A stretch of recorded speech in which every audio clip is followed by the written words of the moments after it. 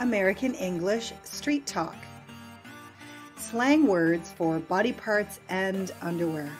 Warning, there may be some bad words in this one. This is an intermediate English lesson on slang words for underwear and sexy body parts. Hi, my name is Melissa, and I am an English teacher. I have been an English teacher for 24 years.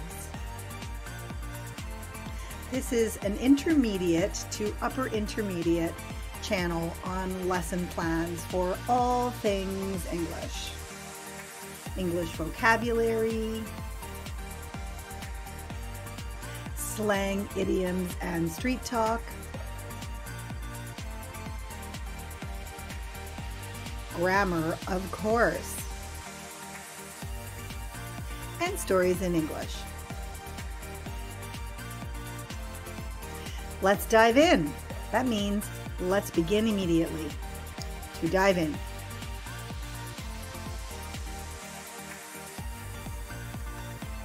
Underwear slang. Let's begin with her.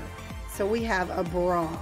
Well, the bra is short for the word brassiere, which is a French word that we have incorporated into English, but we're a little bit lazy in English, so we shorten our words. So we say bra. Bra is the most popular way to express that which she wears to support her breasts.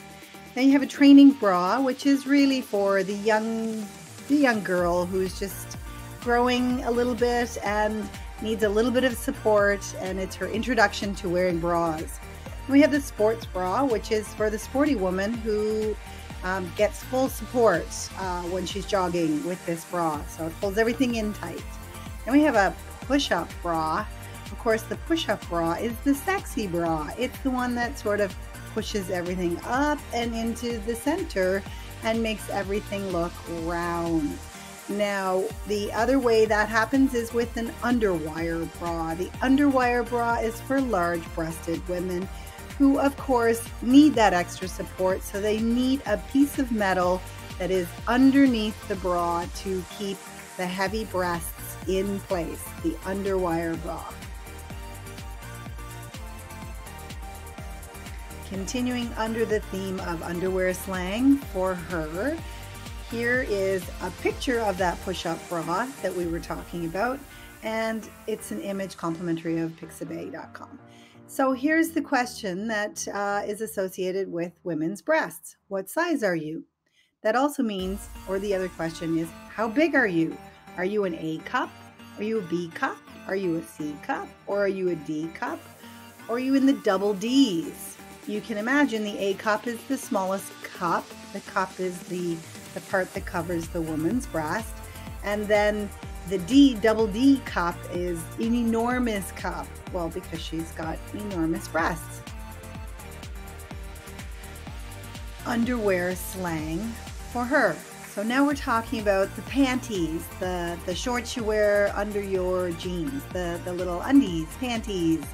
We have many words for them. So undies is pretty cute and familiar. Panties, also cute and familiar. G-string would be sexy, and thong too, because those represent the very tiny little panties with just one string or a very small thing in the back. And then, of course, this is a picture of a G-string or a thong. This picture, courtesy of pixabay.com, is of lacy thongs. And I want to leave you with one more slang kind of cute word, and that is drawers. That's very common. It's for boys and girls, drawers. I can see your drawers. That means I can see your underwear. More underwear slang for her. So this time we're going to talk about lingerie.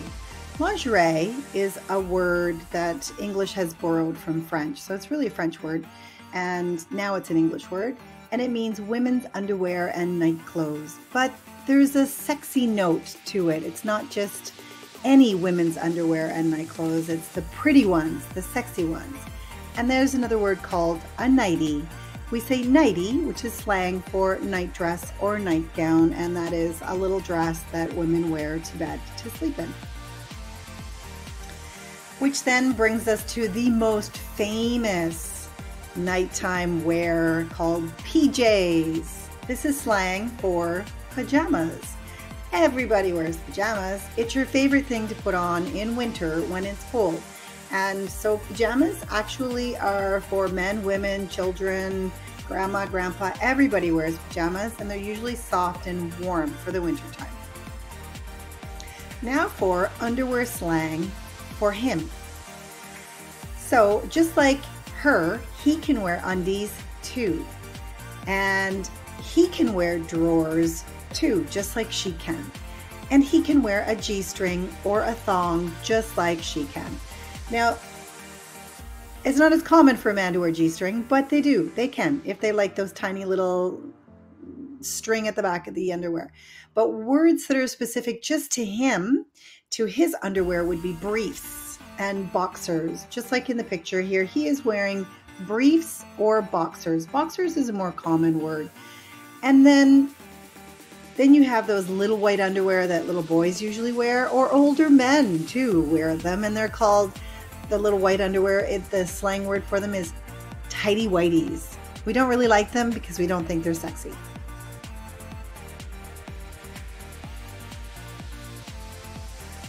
Moving on to slang words for body parts. Here's a very common American street talk word called six-pack. She has a six-pack. Six-pack. That refers to the strong muscles in your stomach that are ripped. She's got very strong washboard type stomach, and so there is the introduction of the other word, a washboard, which is slang also. So he has a six-pack, she has a six-pack, they have washboards. Sexy body parts slang for her. So we'll look at the front. First, we're going to talk about slang words for breasts. So the women, when you talk about their breasts, breasts is a very formal word, and it's fine, you can use it. But if you want slang words, we would use words like chest or a rack. A rack is like they're sitting on a rack. Titties. Titties is a very common slang word. It's a little bit bad, a little bit sassy or cheeky. And then boobies. Boobies is pretty calm, pretty fair. It's not a very bad word. You could say boobies. Little children might say boobies, in fact.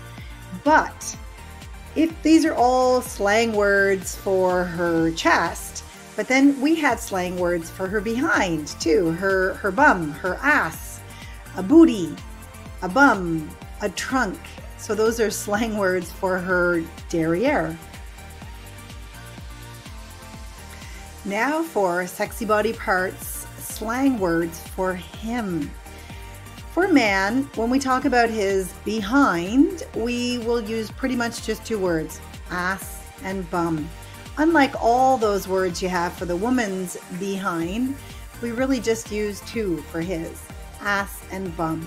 But we have many, many words for penis slang.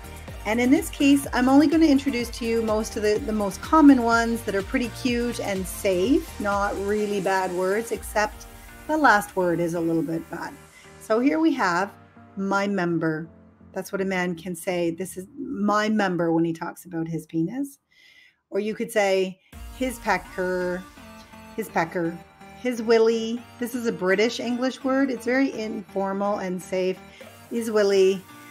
The family jewels is a pretty cute slang expression that refers to the whole package down there. His family jewels. And the word that is a little bit bad is his dick. Now for slang words for the aroused penis. That means when it's up, when it's big. So there are two very common expressions. One is a hard-on. He has a hard-on. To have a hard-on. Or to get a hard-on. He's got a hard-on. He has a hard-on. Both work. The number two expression is a boner. To have a boner, to get a boner. So here's the examples. He has a hard-on, or he has a boner, or he's got a hard-on, or he's got a boner. The verbs have and got both work. And last but not least, that's an expression, of course, that means the last one, but not the least important one, are pregnant expressions. She has a baby bump. She has a bun in the oven. These are very cute expressions for pregnant women. And of course, the verb to breastfeed. So when she feeds the baby with her breast, the verb is to breastfeed. So if you like this video, please hit the like button. If you would like to see more videos like this, then hit the subscribe button. And I thank you for watching a video by Melissa Carroll, my English teacher.